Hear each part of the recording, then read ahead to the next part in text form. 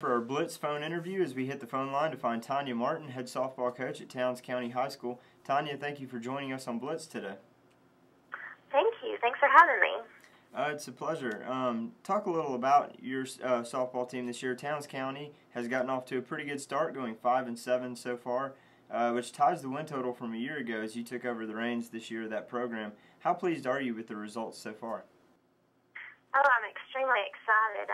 These girls have came to practice every day working hard, and they're focused, and we really came together as a team and not so much as individuals this year, which is very exciting, and we're hoping to roll a few more wins over into that bracket. And that would be nice. Now, from what I understand, you brought back a lot of talent and experience this season. Talk about the quality you're getting from the 6 seniors you have and the returning starters. The 6 seniors have been amazing to walk into. They have shown leadership and discipline, and they're really they're proud of their program, and they are training these underclassmen in how this program works. And it has been amazing to walk into such a gifted group of seniors. We've got 2 holding down the outfield, and we've got the rest of them in the infield, and we're getting big hits from them and huge defensive plays from them, which is nice in tight situations. Yeah, the defense is definitely nice, but you also hit on the offense there, and that's kind of where I was going next.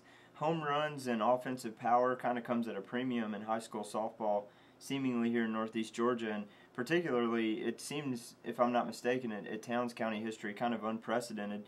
Talk about the long ball power within your lineup and how much your team kind of thrives off that.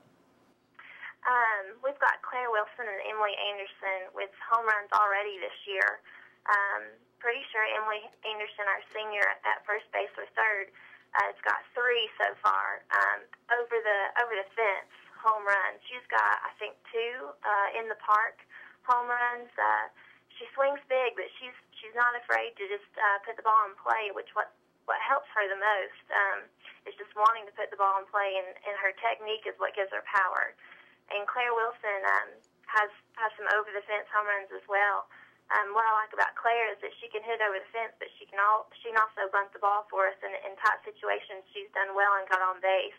So the power's there for both of them, but they're smart about it, and they use it when the time comes. But they're still versatile players.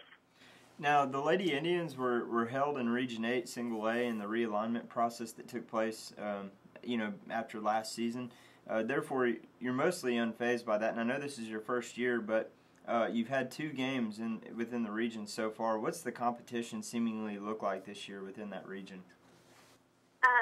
The competition is fierce, which I like being in a fierce region because that's going to prepare us for postseason playoffs and such. And with the realignment of power ranking, it actually helps us to be in a fierce region, and the competition is strong.